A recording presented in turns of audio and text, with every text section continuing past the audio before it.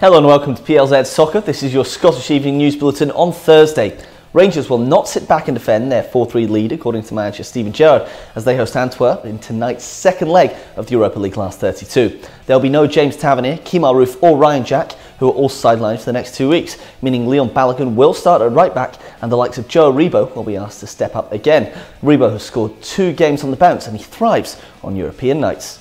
To play European football is obviously a massive, it's a big stage, so it's always nice to be involved in these kind of fixtures and playing these games. It's just like cherry on the icing.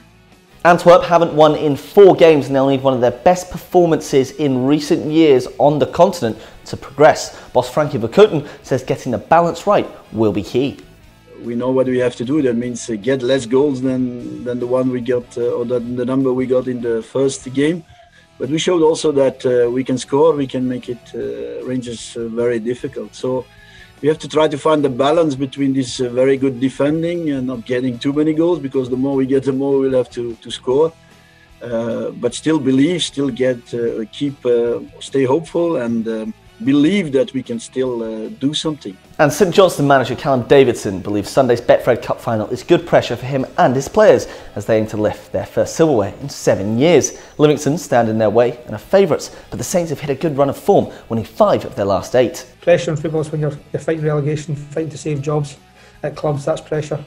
I think cup competitions are brilliant pressure to have. And I really enjoy it. I think performances in our cup games this season are probably sort of magnified that, or probably sort of look towards that as well. I think the players have played with a little bit of freedom, and got enjoyed it. So hopefully that's good pressure. I think as a football player, I think these are the type of games you want to play in. Thank you for watching, and don't forget you can like, share and subscribe to our Facebook, YouTube and Twitter channels, where you can catch up on the football show with Peter and Ruffy. They will have discussed all today's stories with the panel and exclusive guests.